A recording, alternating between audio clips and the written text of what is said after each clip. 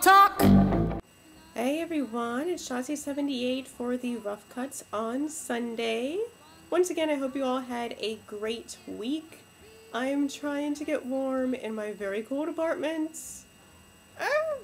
Today I'm reviewing one of my favorite movies. I know I said that last week, but this is also one of my favorite movies, and that is Pillow Talk, starring Doris Day and Rock Hudson, as well as Tony Randall. It was released in 1959. Michael Gordon directed it. And what I love about this movie, this is like the quintessential romantic comedy, especially of late 50s, early 60s. There were a lot of movies that tried to be similar to this in its wit and just style.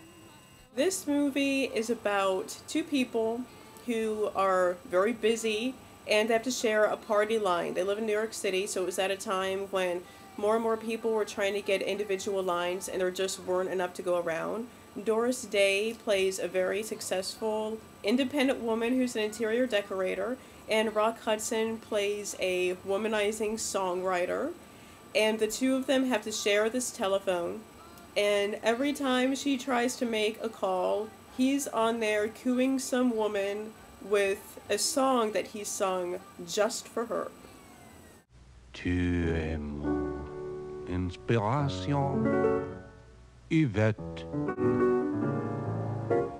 A perfect combination, Eileen. You captured me, and now I'm under your spell, Marie. Also, like when Doris Day's character is trying to get her own private number, she goes to the phone company to plead her case, and she was very known at the time for being the sweet, wholesome girl next door, which is one of the reasons why she was kind of reluctant to take this role, because this was seen as a sex comedy. And so in that, they always, well, actually in most of her movies, they stress her just utter virginity and purity. And in this, you know, the guy at the phone company tells her that she has some sort of emergency, you know, being a woman, that she can immediately get her own phone line. But she stresses that since she's unmarried, she doesn't have that kind of emergency to worry about. And so it's really funny because some of the other real-life friends of hers, such as Oscar Levant, who's the famed pianist and actor, he made a quote once saying that he knew Doris Day before she was a virgin. And so that kind of holds true in this movie. The two of them end up exchanging some dialogue on the phone about the situation. Nothing's resolved, and they hate each other. But then later on, they end up bumping into each other at a nightclub. She doesn't know that that is her nemesis, and he knows that that's her because her drunken date says her name. And so when he sees her, he's extremely taken with her and he wants to meet her, but she knows that she hates him. So of course, like any other womanizing guy would do, he pretends to be someone else by donning this fake, really bad Texas accent and calling himself Rex Stetson. And then he of course goes and sweeps her off her feet.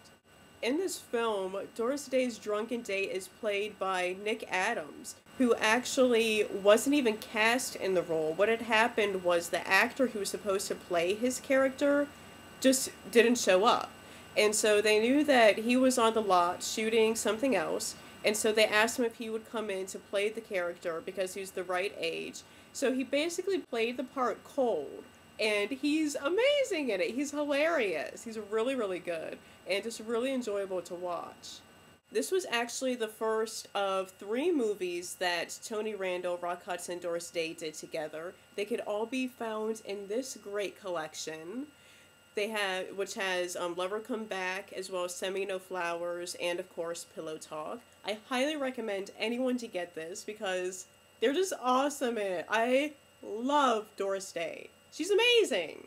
She's absolutely amazing. Definitely watch this. The performances are great. Also, there's a scene where Tony Randall gets punched, and that's actually a real punch because the actor who hit him kind of underestimated his own strength. So Tony Randall actually did get knocked out in that scene. It's a lot of fun, And I love the ending, and the apartment, you've got to see this apartment, because at this time, I'm not sure who the set designers were offhand, but this apartment and also Jack Lemmon's apartment in the movie Under the Yum Yum Tree, you've got to see them because it's so gadget oriented and it's awesome. Definitely check out this movie. Also, Doris Day's clothes are amazing. The designer Jean-Louis designed her whole wardrobe, 24 new outfits. She's also wearing $500,000 worth of jewelry in this, and that's $500,000 $1959. Gorgeous jewelry.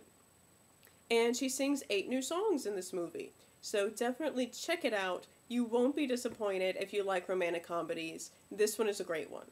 So I hope you all have a great week. Yes, this is the weekend. So I hope you have a great week. Bye. Oh, and happy Thanksgiving. Bye.